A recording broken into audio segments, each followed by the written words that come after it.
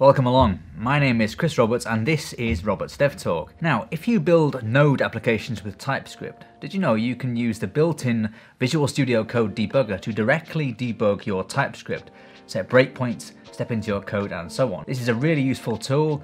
It's easy to configure. It just requires a couple of changes to your project settings, and here's how you do it. So I've created a very basic TypeScript app in Node with a couple of files.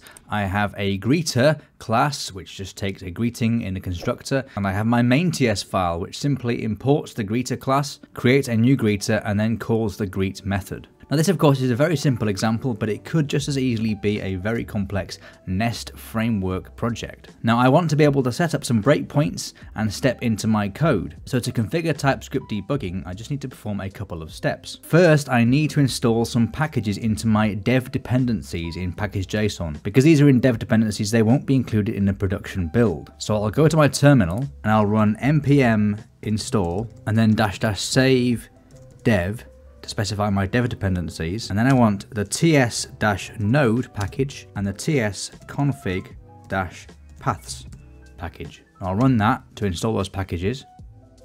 Now just a side point, if you're using a TypeScript framework like Nest for example, those packages may already be included, so double check your package.json file. If they are, you can skip that step.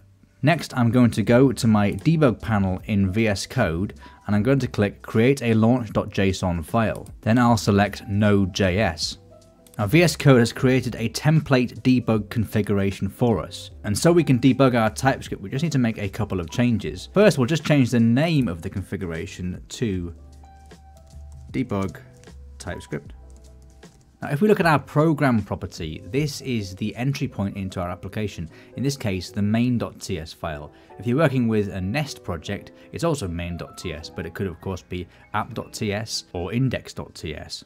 If VS Code doesn't detect this for you, you can simply add your path in here using the workspace folder placeholder as shown, so you don't have to put an absolute path in. Now underneath program, we're just going to add an extra property, and this is going to be a runtime args, and these are the arguments that are passed our Node runtime when the application is started up. So we're going to add -r for require, and then we're going to add ts-node/register, and then -r again for require, and then ts-config-paths/register.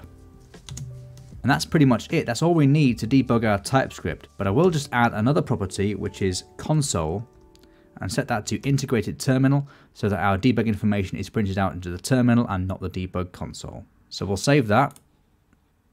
Now we're back in our source code. Let's stick a breakpoint in on greeter.greet in our main.ts and inside our greet method on the greeter class. And we can simply start debugging either by going to run start debugging, or we could go to our debug panel and click the play icon, or we could just simply press F5. So we'll just click run and then start debugging.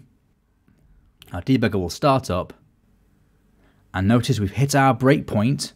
We can play through and hit our breakpoint in our greet method, and notice in our debug panel we've got all the information about our application state. Well, I hope you enjoyed that tip. It's something I find very useful when building my Nest framework projects. Let us know in the comments below if you've got any questions about this or suggestions for future quick tips like this. Thank you so much for watching, happy coding, and we'll see you in the next video.